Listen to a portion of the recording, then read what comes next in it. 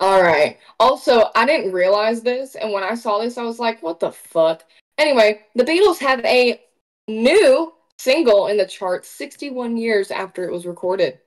There's this super cute photo of Paul McCartney and Ringo. The Beatles have made a fresh appearance in the British charts. Despite disbanding in 1970, their timeless appeal and the release of remastered versions of their hit albums have kept them in the charts over the years. Their first single to chart in the UK was Love Me Do from 1962, which peaked at number 12 that October.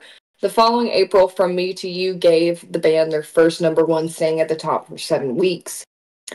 In total, the Beatles have had 18 number one singles in the UK, with the most recent being last year's Now and Then, featuring restored John Lennon's vocals from the 70s, alongside new recordings from Paul McCartney and Ringo Starr. The chart success of Now and Then, released as the final Beatles song, set a new record for the longest gap between an act's first and last number one.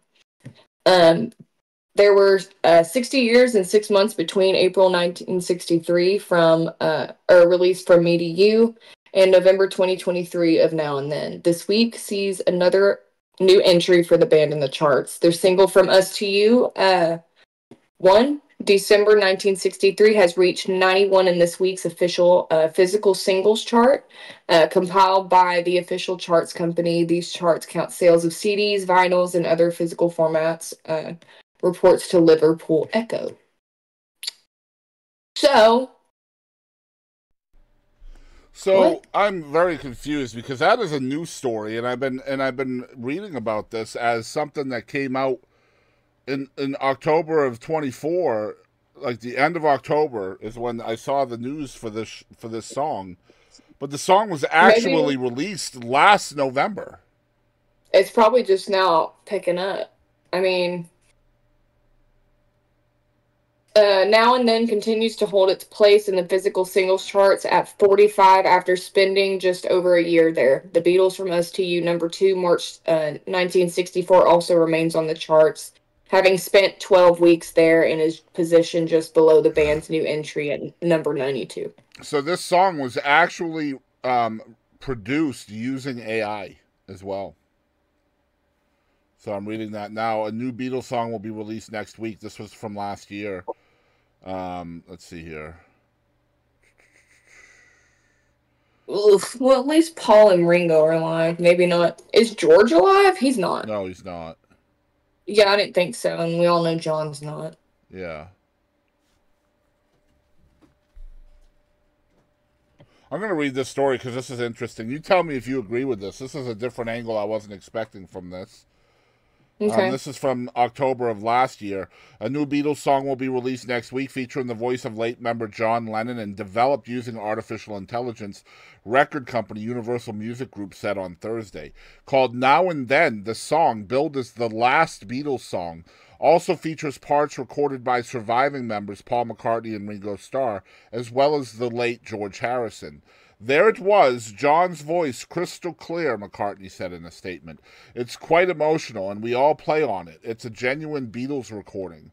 In 2023, to still be working on Beatles music and about to release a new song the public hasn't heard, I think it's an exciting thing. Now and Then dates back to the late 70s when Lennon recorded a home demo in New York City where he was murdered in 1980. The Beatles broke up in 1970, and Harrison died of cancer in 2001. That's what I thought. Now, years after his death, Lennon's widow, Yoko Ono, handed a set of recordings, including Now and Then, to the other Beatles, who added their own parts to it.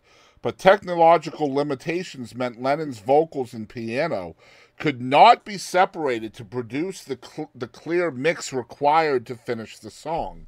The idea to revive the tune followed Peter Jackson's 2021 documentary series, The Beatles Get Back, which had managed to isolate instruments and vocals using AI.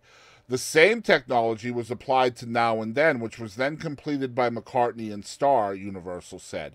It will release worldwide at 1400 Greenwich Mean Time on November 2nd. It was the closest we'll ever come to having him back in the room, so it was very emotional for all of us, Ringo said, referring to Lennon. It was like John was there, you know. It's far out. So yeah, they had to use. So apparently, the music and the vocals were there, but because of the puzzle pieces not aligning between old technology and new technology, they had to recreate the original recording that Yoko Ono had of John Lennon. I don't necessarily disagree with this.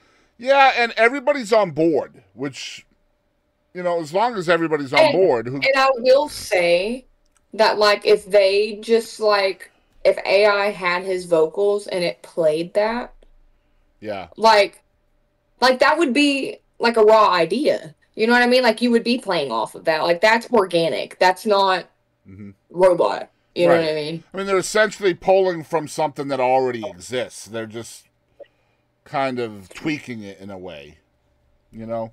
It's a little bit different than just creating the voice from scratch, which, I mean, Yeah. they even with the Randy Travis stuff that we talked about, they didn't recreate that from scratch either. They have a lot of samples of Randy singing, and then they have somebody that's doing the parts as well, that's, still alive and being able to sing now. I forget that man's name. Maybe somebody can tell me. But yeah, new music from the Beatles. Apparently, it's the last one, too. So they're calling it the last Beatles song. It's a good song. I listened to it. It's pretty good. I doubt it would be the last one, considering what they've just discovered. Yeah, I agree. And And how much honestly, money it's probably making. somebody's going to have to find, they're going to have to figure out how to police the AI within the artistic field, all artistry, whether it's songs, film, whatever. Graphic art is a big one right now. A lot of people are getting their shit stolen. But yeah,